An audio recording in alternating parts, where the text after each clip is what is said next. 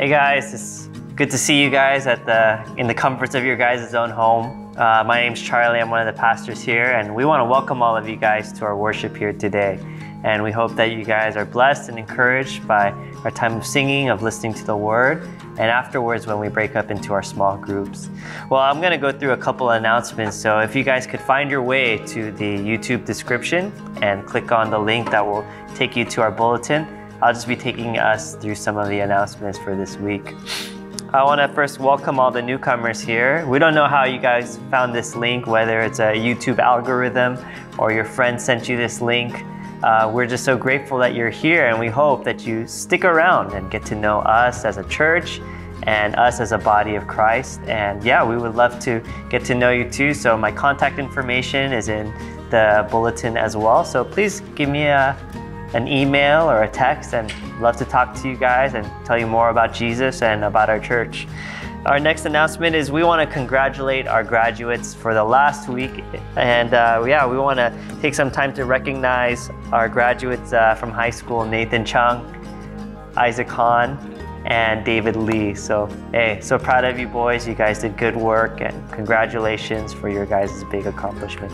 Be sure to show them some love in the YouTube comments. Trusting you guys are doing that.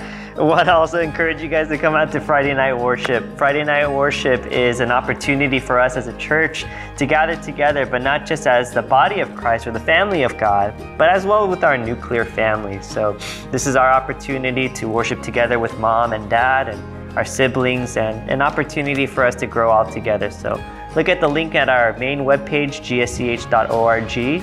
on Fridays at around 5 p.m. And if you can, go ahead and do the lesson together with them.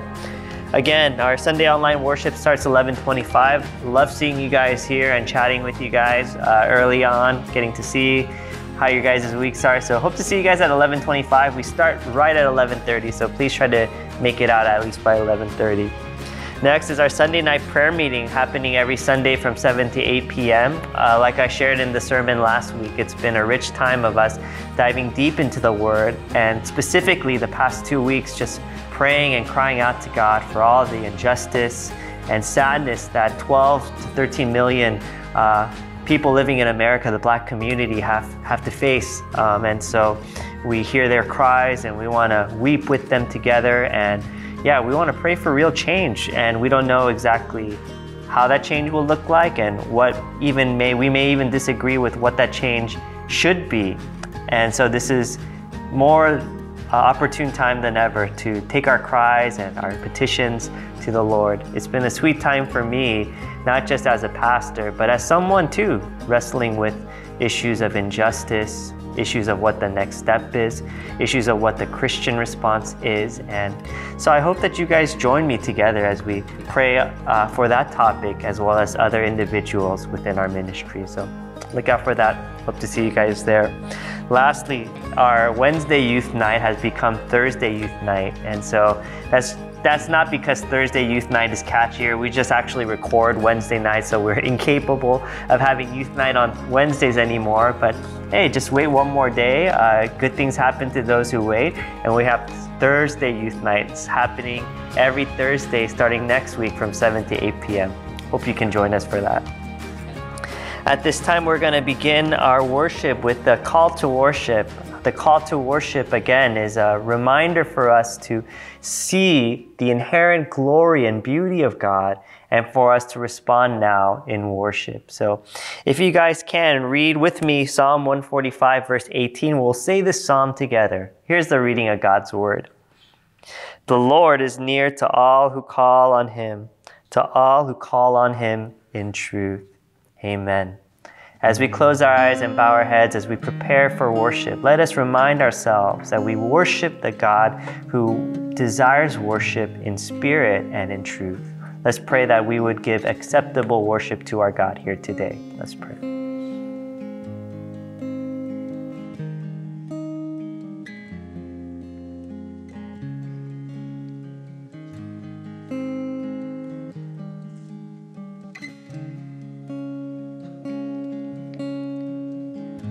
Blessed be your name in the land that is plentiful, where streams of abundance flow. Blessed be your name. Blessed be your name when I'm found in the desert place. Though I walk through the wilderness, blessed be your name. And every blessing you pour out, I'll turn back to praise. When the darkness closes in, Lord, still I will say, blessed be the name of the Lord. Blessed be your name. Blessed be the name of the Lord. Blessed be your glorious name. Blessed be your name when the sun's shining down on me, when the world's all as it should be. Blessed be your name. Blessed be your name on the road marked with suffering. Though there's pain in the offering, blessed be your name. And every blessing you pour out, I'll turn back to praise. And when the darkness closes in, Lord, still I will say, blessed be the name of the Lord. Blessed be your name. Blessed be the name of the Lord. Blessed be your glorious name. You give and take away. You give and take away. My heart will choose to say, Lord, blessed be your name. Let's sing that. You give and take away. You give and take away. My heart will choose to say, Lord, blessed be your name. And every blessing you pour out, I'll turn back to praise. When the darkness closes in, Lord, still I will say, blessed be the name of the Lord. Blessed be your name. Blessed be the name of the Lord. Blessed be your glorious name.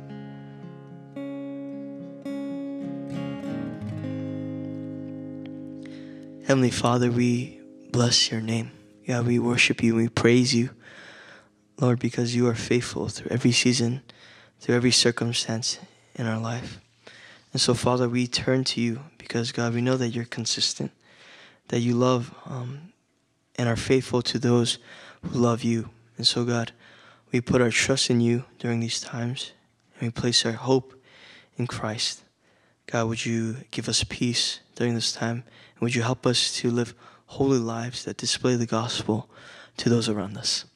Would you be glorified through our lives? Would you be glorified through our singing now, God? We praise you, Lord, because you are worthy to be praised. It's in Jesus' name we pray. Amen.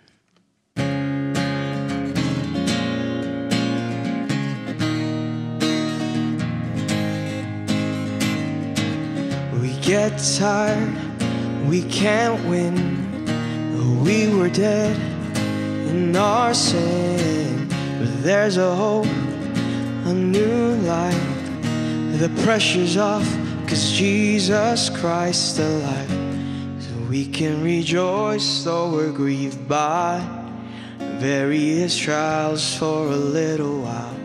'Cause a genuine faith under testing brings honor and glory to our great King.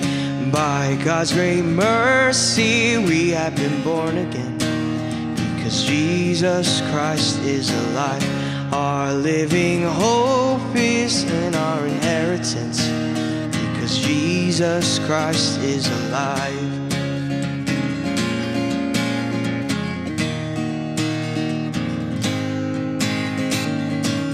Oh, we don't have to bear the load, and we don't have to have control.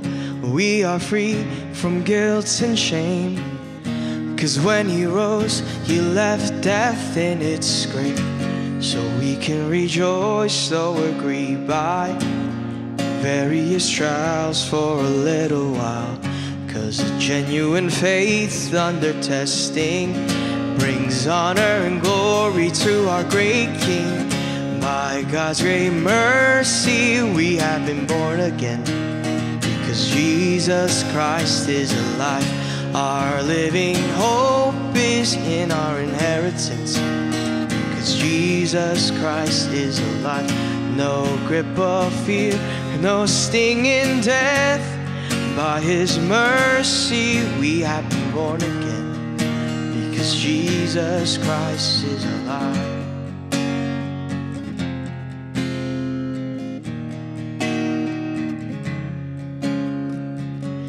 No grip of fear, no sting in death, because Jesus Christ is alive. We're free from guilt, we're free from shame, because Jesus Christ is alive.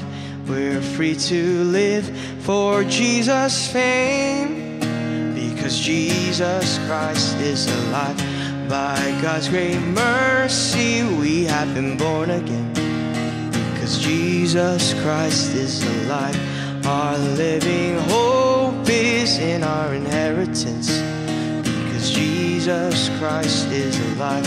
No grip of fear, no sting in death. By His mercy we have been born again, because Jesus Christ is alive.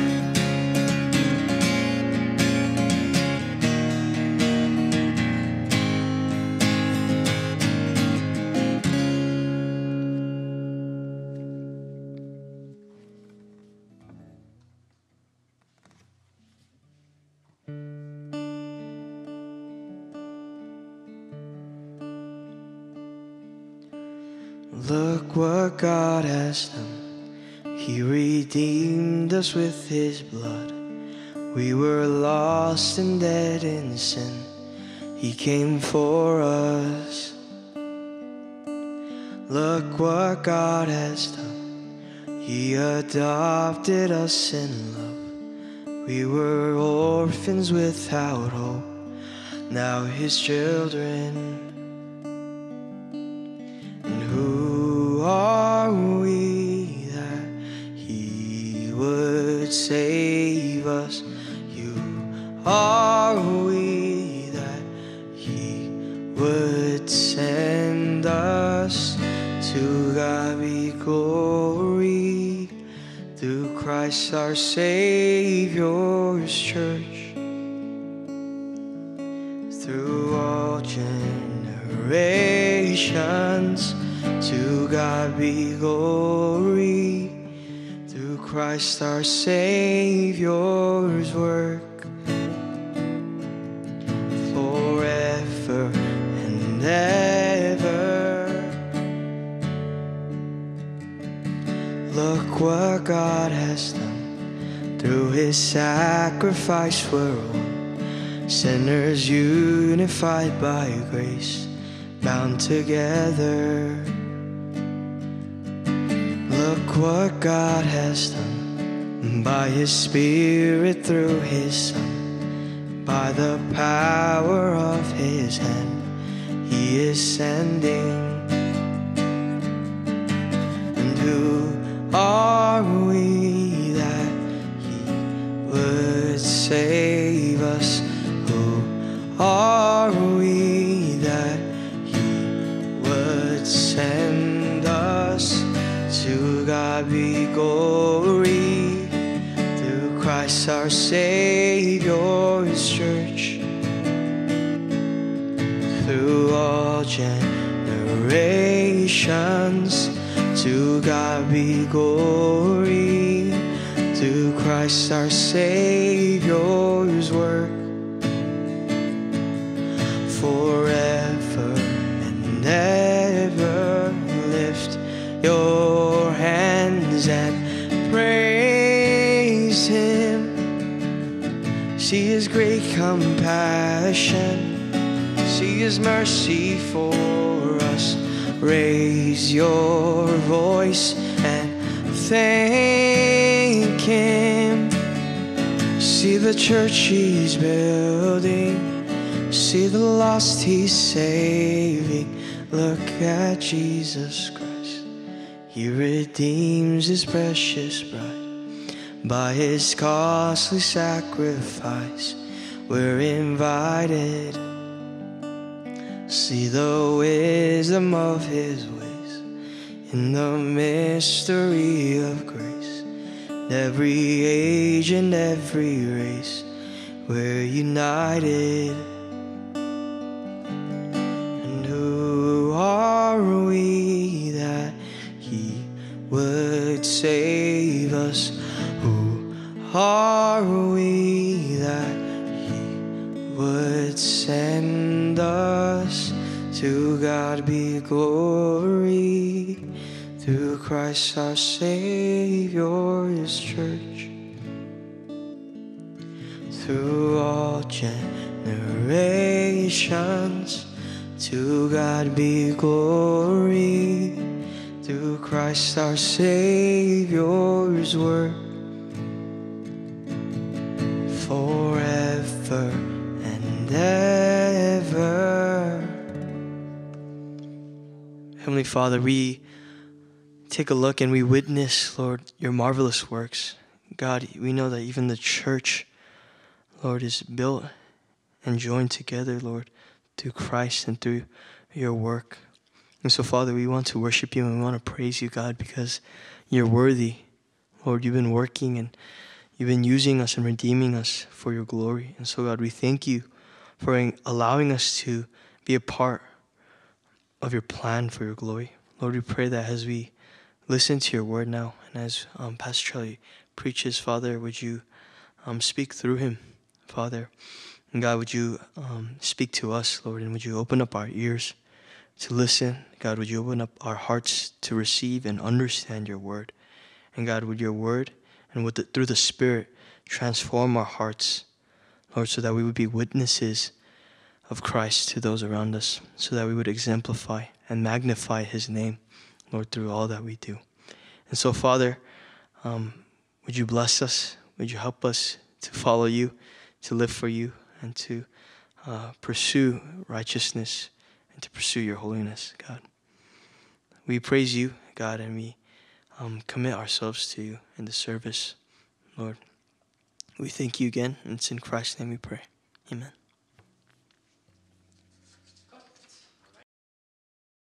Well, I want you to think of these 4 people, and I want you to think about their attitudes towards church. There goes by a guy named Personal Percy, and Personal Percy believes that it's all about his personal relationship with Jesus. He doesn't feel the need to attend church at all because his worship to God is personal. He listens to worship music and he listens to sermons online, and that's enough because his relationship with Jesus is a personal one. He doesn't need the church. Then there's a girl by the name of Campus Ministry Cindy. Campus Ministry Cindy loves her Christian campus ministry. She's a leader there. She has great relationships there. She's really having some great accountability and Bible reading with people on her campus ministry that meets Wednesday on her college campus. Her schedule is so filled with campus ministry stuff, evangelism here, leadership training here, one-on-one discipleship here, that by the end of Sunday, she feels too burnt out to attend church. She goes to campus ministry, she's active there. Isn't that enough? There goes by a guy named Pick and Choose Patrick, and he likes the things that the church could give to him. He loves playing basketball with the guys every week at the church gym, and he loves the people that he plays with. The people seem genuinely nice. He doesn't care so much about coming on Sundays, though, unless the topic really interests him. Then there's Sermon and Split Sally. And she always makes sure she sits in the back on Sundays. She avoids the uncomfortable greeting time that's there. And right when the sermon ends, you could tell that she is the first one to leave. She doesn't see the point of joining a church, of making relationships there. Just as long as she gives her worship to God, her $1 bill to God, and listens to a sermon every single week, she thinks that that's enough. Now, what do these four people have in common? I think they would all see themselves as Christians, but they see the church as being extra credit to their faith. Now, is that right? Is that right to have a relationship with Jesus and not have a relationship with the church? I think from listening to these four examples, I think a lot of us would confidently say no. But have you asked yourselves why? What are the grounds and reasons why that this is so wrong? What's wrong is this, that the local church is not extra credit to our faith. The church is essential. And we show that the church is essential, which is our series title, that we show that the church is essential when we are members of the church and not just simply attenders. I want to talk to you today about the idea of church membership and how it's essential for us to have a right relationship with the church. How do we have a right relationship with the church? It's when you and I become members of the church. Now, what is that? Well, let's start with the definition of what church membership is. And you probably haven't heard this idea before. Maybe you have never heard a sermon about this before. And so you're wondering, I could see why preaching is essential. I could see why worship is essential. But how can something that is not so much talked about inside of the sermons on Sunday, how can this idea of church membership be essential? Well, listen to the definition by a pastor by the name of Jonathan Lehman. He says this: church membership is a formal relationship between a church and a Christian, characterized by the church's affirmation and oversight of a Christian's discipleship and the Christian's submission to living out his or her discipleship in the care of the church. Well, I know that sure is a mouthful, but let me summarize it like this. Church membership is when a Christian is committed to a local church in a formal, structured way.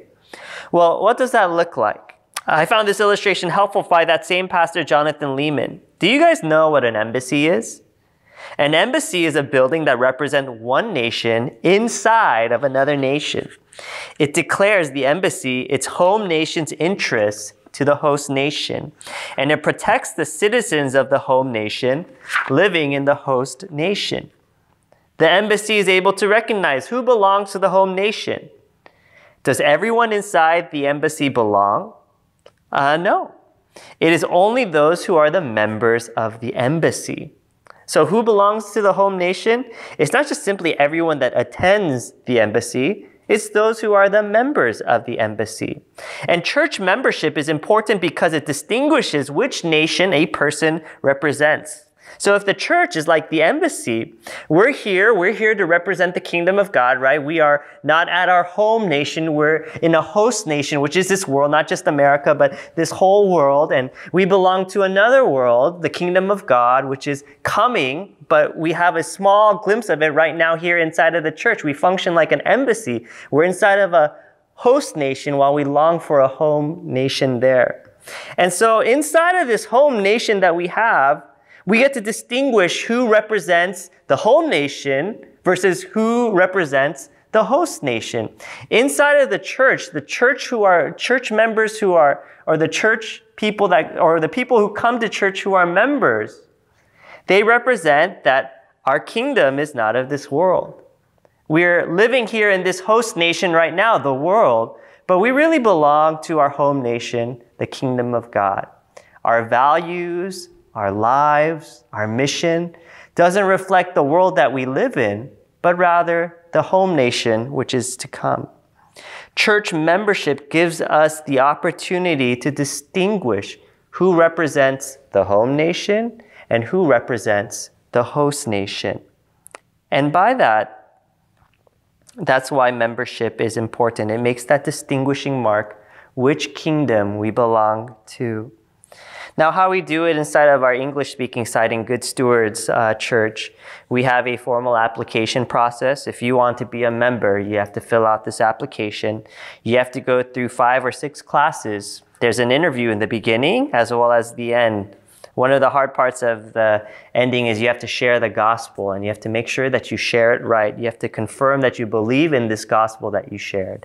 And through just a series of just different interviews, the application, and the classes, if you check off all the boxes, then the church that we belong to, Good Stewards, allows you to be introduced as a member of our church. And that is how we distinguish, hey, you belong to the home nation. You belong to the kingdom of God. And that is your formal, representative way for you to express that, again, in a very formal way. And so you're thinking to yourself, man, that seems very structured and formal. Man, why do we need to go through something like this? Why go through all the hassle and jump through all these hoops and becoming a member? Well, I want to share with you, it's because we do these things because the structure of the things that we do, the formalness of what we do, brings out the foundations and the shape of the relationship that is to form. We go through this formal, structured process of becoming a member because it allows for us to have the right relationship with the people that are inside of the church. This isn't simply a label or a ceremony that we give to people, but this process that we do brings you into the family of God. The structure gives support for the relationship. A pastor friend of mine details his story of adopting his daughter. And there's a lot of structure that he had to do, a lot of formal paperwork that he had to do. He had to go through his own interviews with his wife, and he had to even go to court to be able to fight for the right to adopt his daughter. And all of this obviously is a headache and so much money and time and effort. But the heart of behind it is, our system wants to make sure that the parents are good candidates, that they don't have a criminal history, that they would allow for this, whoever that they're adopting, that they would allow for this son or daughter, whoever they're adopting, to really thrive. And so you can't just adopt someone just out of nowhere. You go through lengthy paperwork, interview, background checks, even go to court, just to make sure that you are the right fit. But the process at the end, and this is what my friend told me, he gets so emotional when he thinks about going to court the very final time, where the judge was going to decide whether he was going to allow my pastor friend to adopt his daughter or not. And with one swing of a gavel, he declared that my friend is now in legal custody of this daughter, his daughter. Basically, that he's her new dad. And that's when all the structure, all the different formal processes that they had to go through was all to culminate in that one moment so that they could have an official relationship, that they could be mom and dad, and she could be their daughter. You see, the structure is necessary to be able to be brought into the relationship. That is what adoption teaches us. And that is the very foundation of what membership is supposed to do. We see that it is through church membership, it gives the structures and the foundations of bringing bringing the family of God together into a relationship. And so that's the reason why, and that's the beauty of church membership. But you may be asking for yourself here today, well, where is it in the Bible? That seems like, that seems to make sense if the church is an embassy and we want people together and, we have this process to distinguish who belongs to what kingdom. And once you're there and you know who you're with, yeah, okay, that seems to make sense, but is it biblical? And that's our second point here today. Is membership biblical? If you have your Bibles, please turn with me to Hebrews chapter 13, verse 17. Hebrews 13, 17. In your New Testament, Hebrews chapter 13, verse 17. It's a short verse. we'll see how biblical church membership is. Hear now the reading of God's word. It says this, "Obey your leaders and submit to them, for they are keeping watch over your souls as those who will give an account. Let them do this with joy and not with groaning, for that would be no advantage to you." Amen. Thus ends the reading of God's holy, inspired, and inerrant word. May he write his eternal truth upon our hearts here today.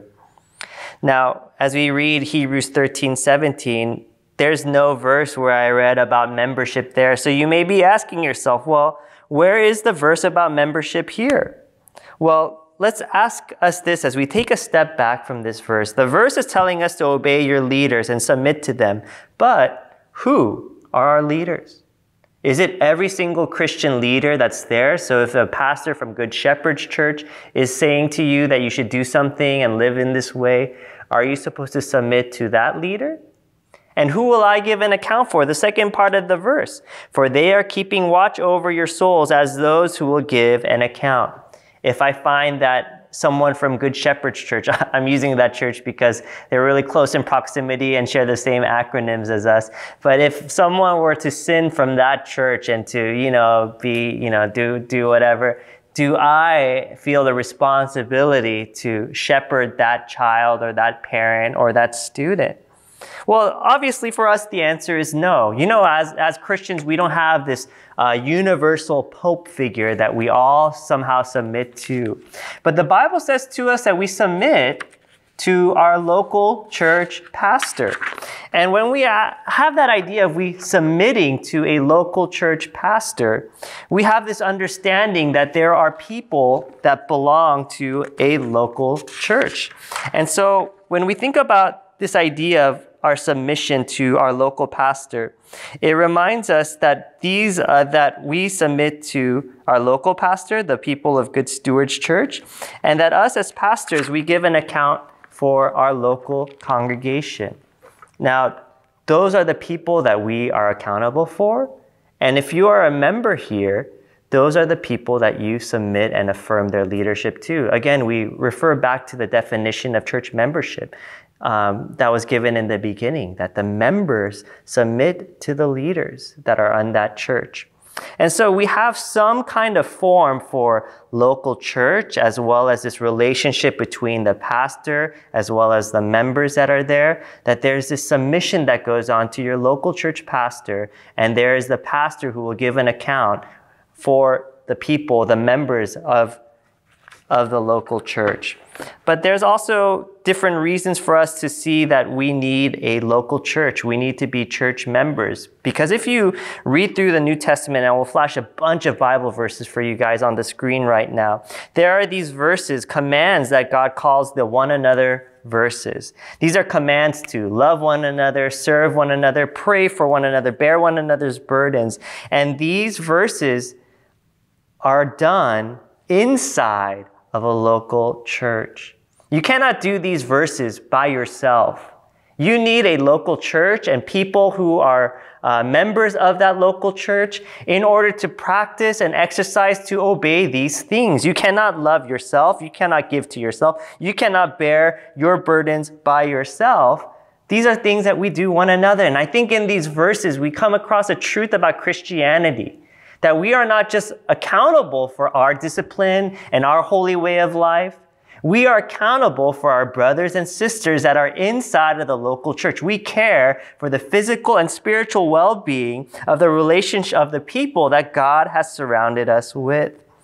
We will not be measured by God simply because we checked off all the boxes of reading the Bible and praying every day and evangelizing on Sundays, going on mission trips and going to retreats.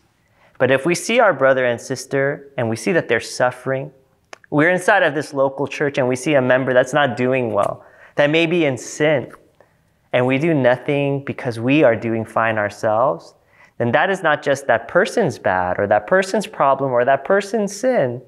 We become accountable for that person ourselves. Back in Cain and Abel, back all the way in Genesis, when Abel was murdered by Cain and God asked Cain, "Where's your brother Abel?" Cain responds back, "Am I my brother's keeper?" Am I accountable to my brother? Do I have to watch over my brother? Why don't you just ask me about my life, my discipline, my way of life? No, God says you are accountable to your brother. And that is the same word that God gives to the members of the church. We are accountable to love one another, serve one another, all to meet with one another. Those are the things that we can only do when we know, when we are inside of the local church. You know, recently, these verses have had such a major impact in me with everything going on right now. You know, like maybe some of you guys may not know what the next step is towards loving the people in the African American community. And, you know, our church did something really cool recently where we interviewed two of our members and one additional attender from our church who identify with the African American community. And through this series, they shared just the different struggles with racism that they had to endure, and, you know, how everything that's going on is affecting them personally. We were able to ask them, hey, what are some ways that we could pray for you and be a church where you don't feel, where you feel at home here, even though you're the minority here. And, you know, these were talks that they were able to give about how we could love them, serve them, and bless them. And, you know, the confusing thing for me right now, and I'm speaking very personally, is I don't know what the next step is. You know, I don't know how to decipher what should be the Christian response towards everything that is going on. Of course, we call out injustice, and we are so grieved by the different African American people like George Floyd and Breonna Taylor and Tamir Rice, who died unjustly. And we cry out together with the people, especially their family, that are mourning right now through all the seasons of grief. And, you know, we're thinking like, well, what needs to be changed? What laws need to be changed? Or, you know, are these laws do they even need to be changed? Or, you know, what's being manipulated, and, you know, what stats are being used to prove their point? There's so many different talking points right now. And, you know, it's a little bit overbearing for me, and I'm trying to decipher what's right and what's true. But I know the thing that I can do right now is not just to love people that I may or may not ever meet, or love policies that may or may not need to be pushed. But God's given me the opportunity to love the people that are with me, to mourn with them as they go through their times of grief, to pray for them in their times where they feel so helpless and powerless, and to give voice to them when they feel the need to speak up about injustice and pain that is personal to them. And so I don't have all the answers, and I have had the privilege of talking to a lot of you guys about what's been going on. But, you know, personally in my life, I've just been so blessed to just try to be a good church member and loving the people that God has given and placed in front of me. And so, yeah, I want to encourage you guys to do that too. So, yeah, being a member, you know who to pray for, who to love, who to give your time to, your energy for, and to practice and to apply all those verses that we have over there. And so that's the biblical case for membership, about identifying and being placed inside of a local church, not just being a consumer, but a committed part of that local church. But why should we be a member? And I have 2 points for us here today. Why should you be a member? Number one, for your spiritual growth. You know, being a consumer Christian where you're just kind of coming, passively listening, and leaving will not grow your faith. Being a committed Christian will.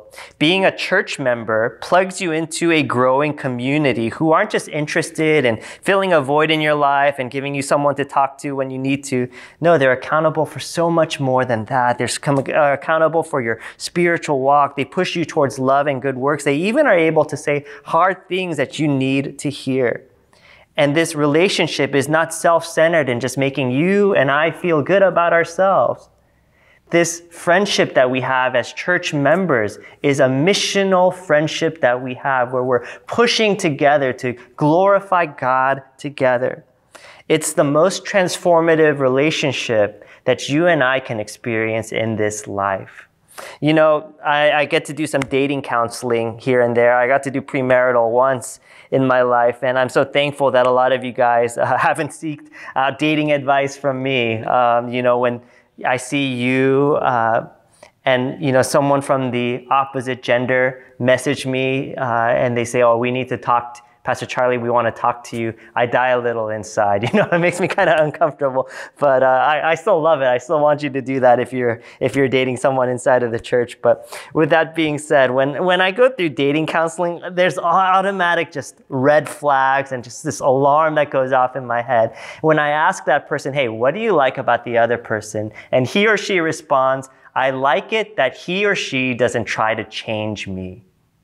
Like, that's what you like about that person, because that person likes me just the way that I am, thinks that I'm perfect, and that doesn't try to make me something that I'm not right now. But do you see kind of just the self-centeredness of that idea and thought?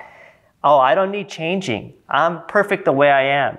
And if you were to speak into my life and show my flaws and say that I don't measure up, or you're glaring at some of the things that I'm self-conscious about that I know need changing, that's wrong. Don't speak into my life because I'm good right where I am. You know, that's already the makings of a bad relationship, because the peace that you have is a superficial peace, because once those ugly things in our lives actually surface, then we don't have words to be able to try to change that person. You know, guess what? We don't, you know, the person that's dating inside of a relationship, they're not the ones that just need change. Everyone needs to change. Everyone has blind spots. If we knew everything that was wrong with us, wouldn't we be the ones that tried to change? But a lot of the sins and a lot of our shortcomings manifest itself inside of our relationship. We're blind to it because we're used to it. We think about it, or we try to minimize it and excuse it or psychologize it. But other people can see. You know, we need the church because we need to spiritually go, and our spiritual growth cannot just come from us and God by ourselves, just reading the Bible and praying for ourselves. It's built up in community, where people could see our shortcomings, our short-temperedness, our short-sightedness, and they could speak the truth in love into our lives. There's nothing more transformative than good Christian friendships that are found within church members. I read a statistics from a sociologist, and I really like this. I think it's true that you and I are the average of the 5 people that we spend the most time with. Now, think about your relationships, the 5 people that you spend the most time with. Isn't it true that you're the average of those 5? I find that true for me, and so I want to give my time and my energy and my prayers to people that I want to run the race together with. You know, our relationships, our memberships are the laboratories that God uses for true Christian transformative change. And so we need to dedicate ourselves to a local church with real people. We can't just hop around, because when we find true members that we could be accountable and transparent and loving, that we know that they're not just going to cheer for us, but they're going to speak even hard things to us, man, those are the places where we're able to say, this is the area where I could change the most. Hey, we want to pursue good membership because we want true change. Secondly, we want to pursue membership not just because we want spiritual growth, but because God loves the church. You know, we want to commit and love the local church. And God, when He sees the local church, He doesn't see a church building. God sees church members. And we want to love the church because God loves the church. Look with me at Acts chapter 9, verses 4 through 5. Acts chapter 9, verses 4 through 5. In the book of Acts, it details the conversion of Paul, who was Saul, in Acts chapter 9. And notice what Jesus says to him on the road to Damascus. Acts chapter 9, verses 4 through 5. And falling to the ground, Saul heard a voice saying to him, Saul, Saul, why are you persecuting me? And he said, who are you, Lord? And he said, I am Jesus, whom you are persecuting. If you guys know your Bible history, by this time Jesus had already ascended into heaven. And during this time, Saul was a Jewish man persecuting Christians. And when Jesus confronts him on the road to Damascus, Jesus doesn't come down and say, Saul, Saul, why are you persecuting my people? Why are you persecuting Christians? Why are you persecuting my friends? No, Jesus identifies with this church. Do you catch what he's saying in verse 4? Saul, Saul, why are you persecuting me? Jesus so closely identifies with this church that he refers to the church in Damascus as me. I think that's where Paul gets the idea of writing in 1 Corinthians that the church is the body of Christ. Why does he love the church? Again, from the book of Acts, chapter 20, verse 28. It says this, Acts 20, 28.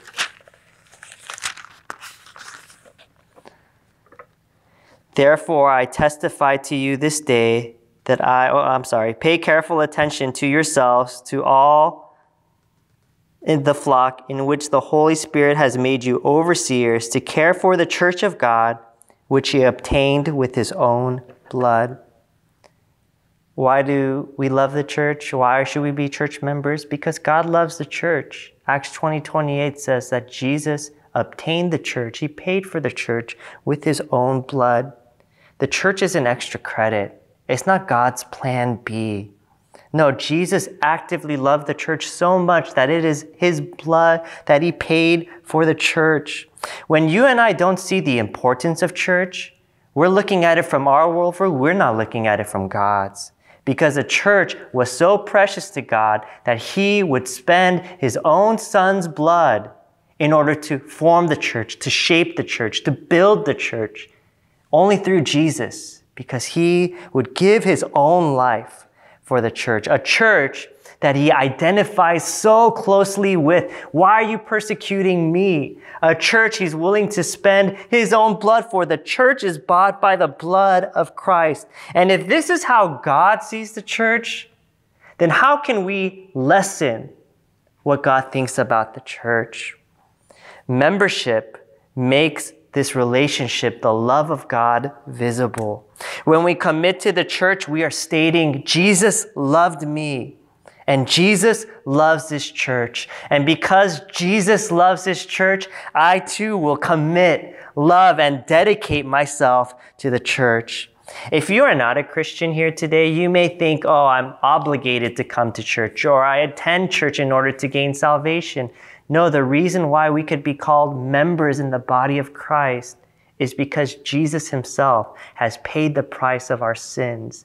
We are brought into the family of God, not by our works or merit, but because Jesus shed his blood for us. This is amazing love that God has given to us. To be a part of his body, to be in part of the family of God, he has given us his church because Jesus would pay for it by his blood. And if you are not a Christian here today, you will find no other motivation to join or be a part of the church outside of that reason.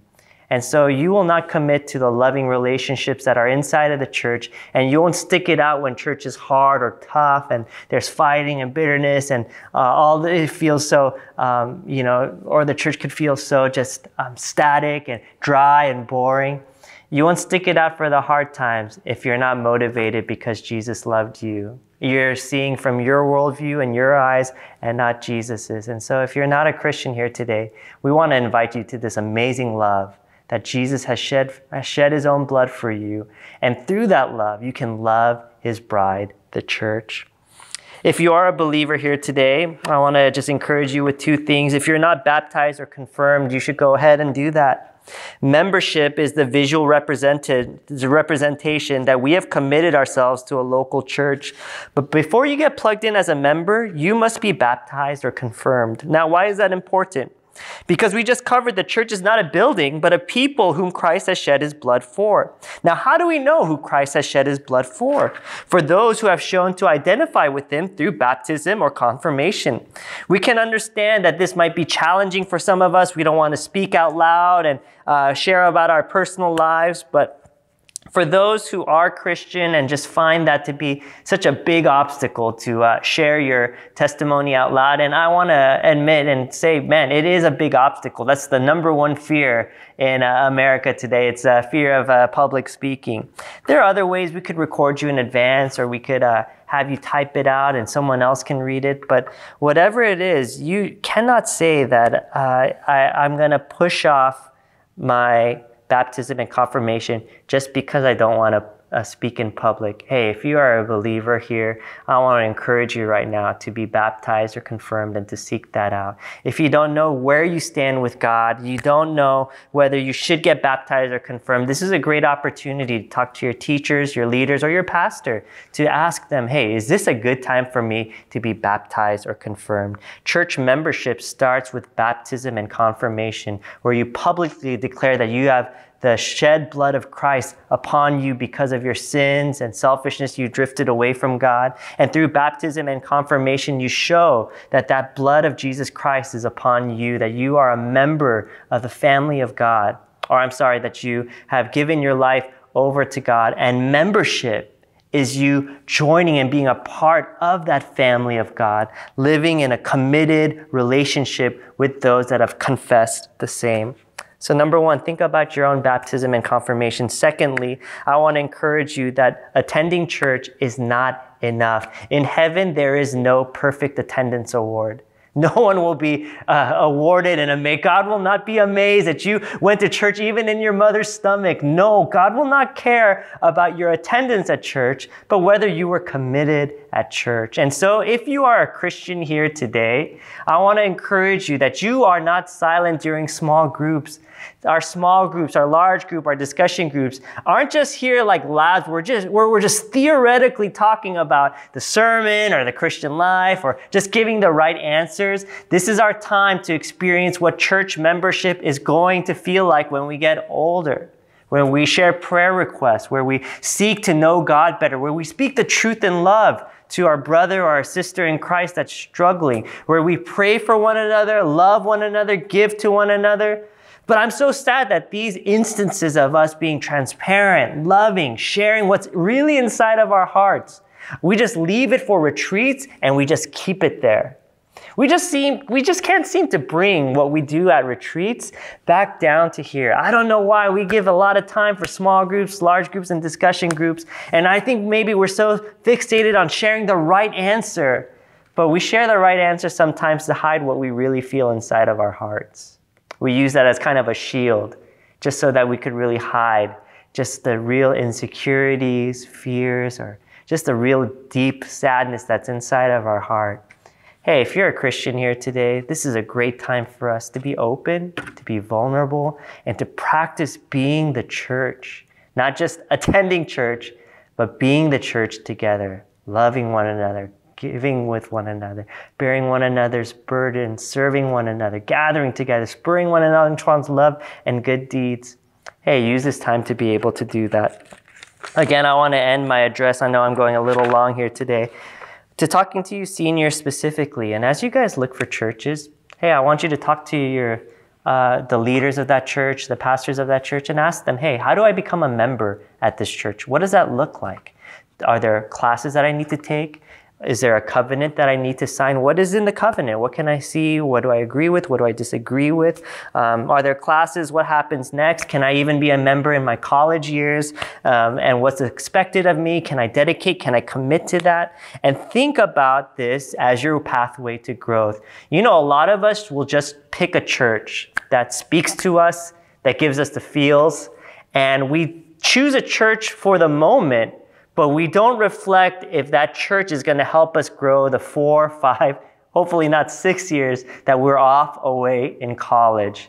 Hey, be picky about the church that you pick, and make sure you understand and pick a church where as your senior year, right before you graduate, you can say, by my commitment and dedication to this church, I can see how I've grown. And the way that you and I can grow spiritually the most is by being an active member, not a consumer at the church. You know, a lot of us will choose to go to a mega church. And I don't have anything against the size of the church or the mega church, but a lot of the reasons what appeals to us about the mega church is it plays into this idea that we could just be consumers, passive observers to what the church is. And if there's a mega church, man, they have awesome praise music, they have full band, they have, you know, all the songs that, you know, we really like with high energy and professional musicians. If there's a mega church, there's not a Joe Schmo like me coming and speaking, but that person's probably funny, insightful, really great teacher of the Bible even for some of them. And yeah, they have the bells and whistles to make church really fun, exciting, and awesome an experience. And it can be, and it could be super fun and enriching. But if you're just a passive observer at these huge 4,000, 5,000, 6,000 people churches, then you will not grow. You'll be entertained. You may even get a little emotional. But unless it's really centered upon real, committed, authentic Christian relationships, then you're not going to grow. And so I want to really encourage you to think about your growth, not just for the moment, but for the 4 years that you're going to commit to this local church. Start researching churches right now. Think about the pastors or the leaders that are there. Think about what time their services are. Are you going to be able to wake up in time for this service? Do they have carpools available for college students like yourself? Are there different community groups, membership classes, or different Bible studies or Sunday schools that you could get plugged into that you really want to grow in? Start researching right now. And, you know, this sounds really cheesy, but ask me for a letter of recommendation. I would love to give you a letter of recommendation for any church that you choose to go to or commit yourself to. I love to talk to your pastor, whoever he or she may be, and I would love to get to know them and speak on behalf of you and say, man, I would really appreciate you grow one of my old students like this, and I hope that he or she is a wonderful, committed, dedicated member of your church, and I'm here to fill in the gaps of how best he or she could serve your church. And I would love to do that for you guys, to make sure that you fit into your church right away and you start the process of membership right away at a healthy local church. I want you guys to be able to start thinking right now and praying, looking online for what a healthy local church in your area can be. Well, with that being said, church membership is essential. It's how you and I relate to the local church and how we relate to the members of that local church. And it's only through membership that we're able to have a healthy relationship, not just with the God that we believe, but with the people that God has created us to love and share life together with. Hope and pray that you pursue local church membership as you guys get older. Let's pray. Father, we thank you for this word. And Lord, this word may not apply a lot to us. We come in as a 7th grader and church membership is the farthest thing in our mind. And yet, God, how essential that is for our growth when we graduate from youth ministry, from education ministry. God, we need to not just be passive consumers of what we see here. This is not a show. We've covered last week that, God, this is where we can ascribe you glory, give you glory, worship you. And that is not a passive experience. It is active, and it is something that we do together in community. And so, Father, I pray that you would give us that kind of desire. First, show to us the love that Christ has shown to us. And if you loved and shed blood for the people that, God, are inside of this church, Father, help us to be able to love those that you have loved. Help us, oh God, to be a blessing, and help us, Father, specifically for the seniors, to pick good, healthy, faithful local churches that practice church membership. Thank you, Father. We love you. It's in Jesus' name we pray. Amen. Receive the benediction. Now may the grace of our Lord Jesus Christ, the love of God, our Heavenly Father, and the fellowship of the Holy Spirit be with you all now and forevermore. Amen. Amen. Well, God bless you guys, and we hope that you have a great discussion with your large group and small group and discussion groups about, hey, what church membership is and where you stand right now in terms of that. So, hey, God bless you guys and have a great one.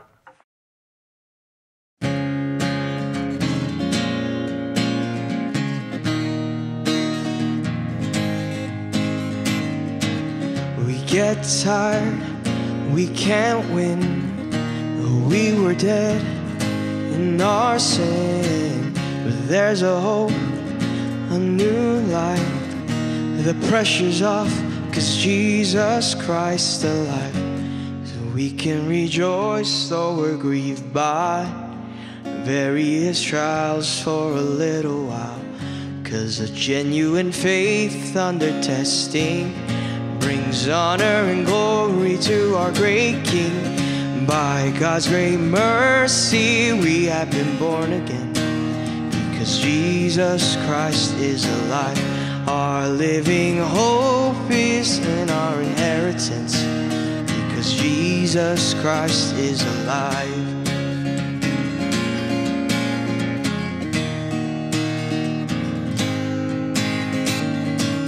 Oh, we don't have to bear the load, and we don't have to have control.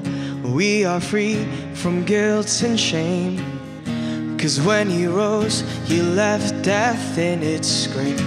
So we can rejoice though we're grieved by various trials for a little while. 'Cause a genuine faith under testing brings honor and glory to our great King. By God's great mercy we have been born again, because Jesus Christ is alive. Our living hope is in our inheritance, because Jesus Christ is alive. No grip of fear, no sting in death. By His mercy we have been born again, because Jesus Christ is alive.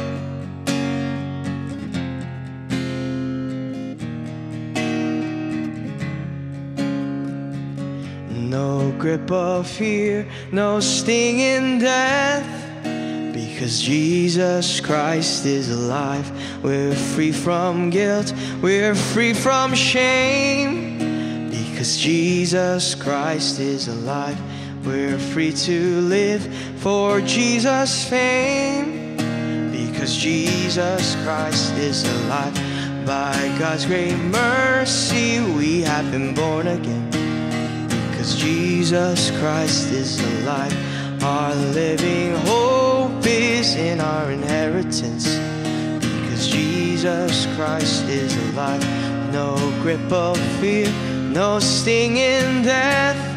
By His mercy we have been born again, because Jesus Christ is alive.